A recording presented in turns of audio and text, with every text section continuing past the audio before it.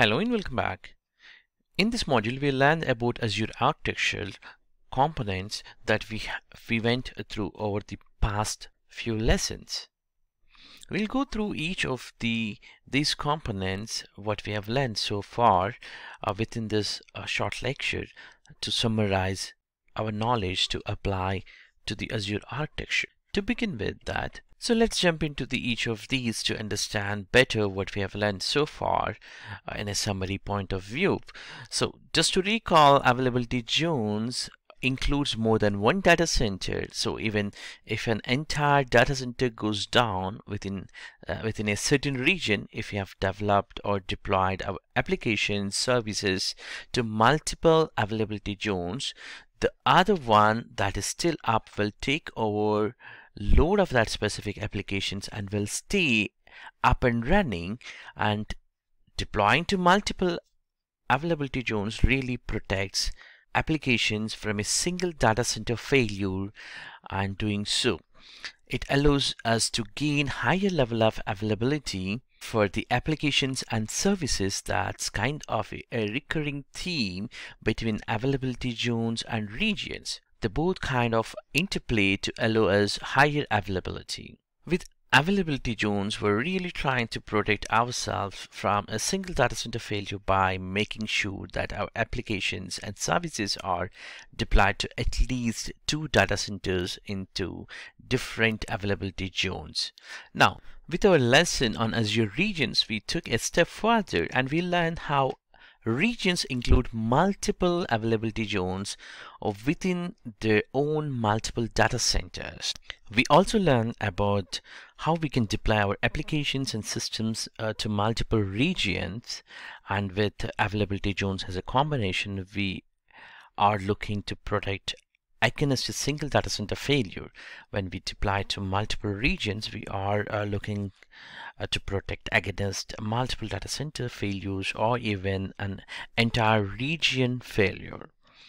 And this is less likely to happen, but it is still not impossible, right?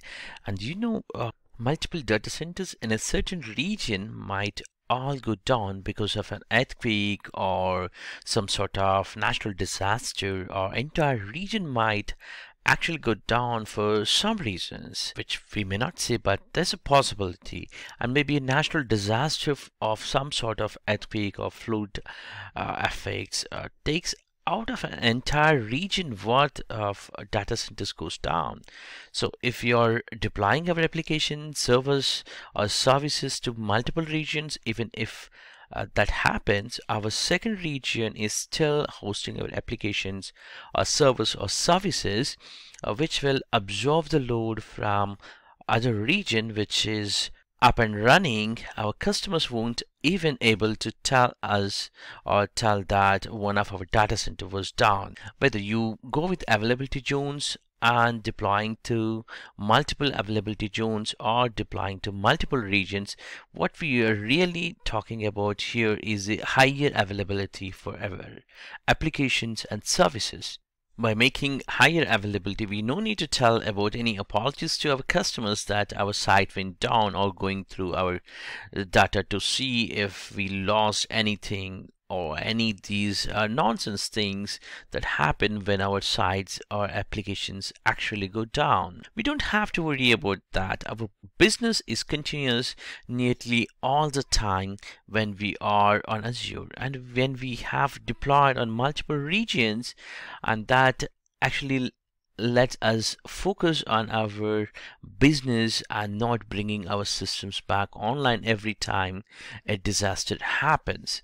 Also, it's worth nothing that we can get a higher availability faster by going with the cloud, and I mean faster compared to if we were to do with our own data centers. You can think how much it would actually cost, how long it would take for us to build our multiple data centers. You can think about how much it would cost and how long it would take for us to build multiple data centers with all that redundancies that Azure currently offering for us to build similar, that kind of multiple different geographic regions.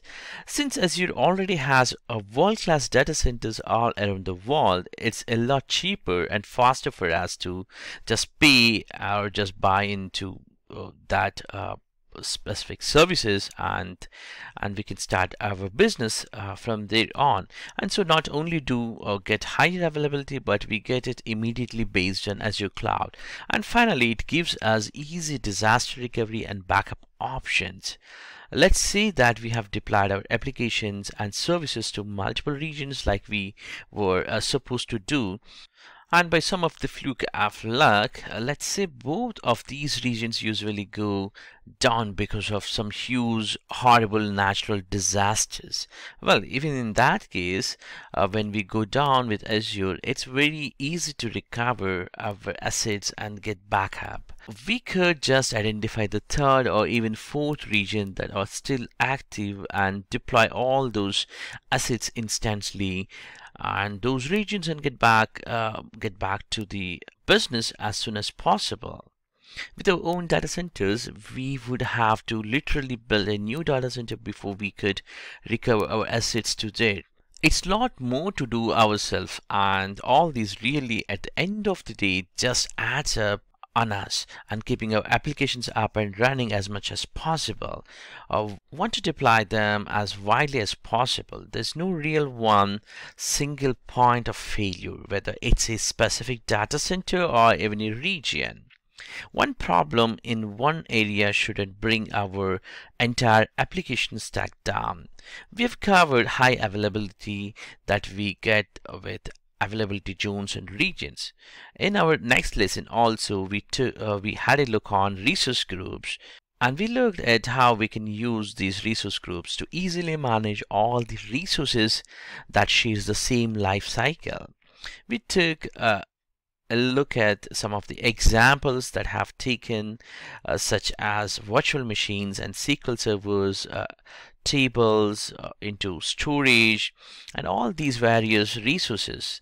We looked at how we could group these together since they all share the same life cycle. So we could manage and administer our resources easily and all as one group. The real point of the resource group is that it consolidates our management and administrative activities so that we can perform a few functions as possible, but affect the most resources as possible. And it's really a way to organize our resources by their life cycle or by their kind of logical function. Resource groups are a great way to group everything together to keep everything organizing from a business perspective, and they are free as well.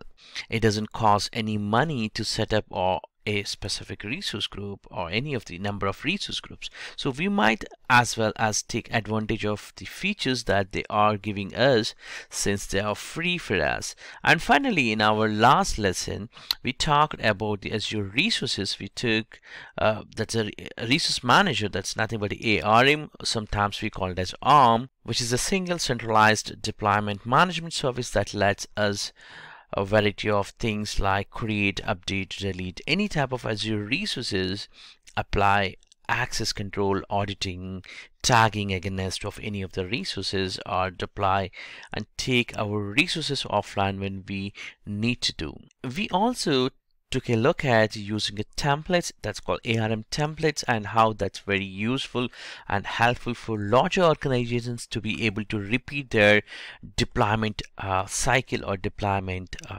templates or deployment across multiple environments like test, development, and production. And the main benefit of using Azure Resource Manager or ARM is that it saves us a time and money by giving a single service that we can use manage all our resources together, vice versa having to do them individually. As well, some of extra productivity tools like templates that we talked about providing us even more value in being to continuously redeploy our assets and get them same result every time. And finally, with the tie into Active Directory, being able to allow for security operations like access control and rule-based access control, we get the security that we needed to make sure that rogue individuals inside our organization aren't allowed to create any new resources or cost us money, even deleting resources and take our applications or systems down. Not only Azure Resource Manager or ARM, in short, the single centralized service to use to manage all the resources and encapsulated security as well, making it a very well rounded product that we can use for all our maintenance needs.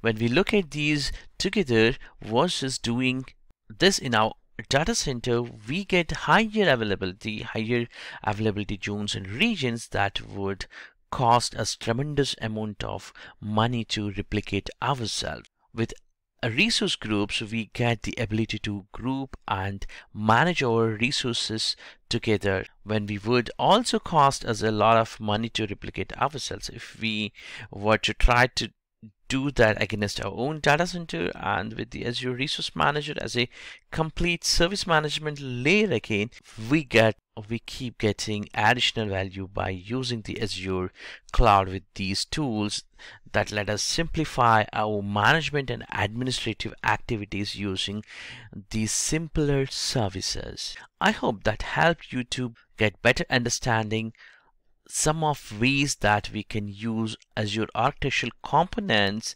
that we talked within this module. I hope this is helpful for you. Thank you for watching this. I'll see you in the next lesson.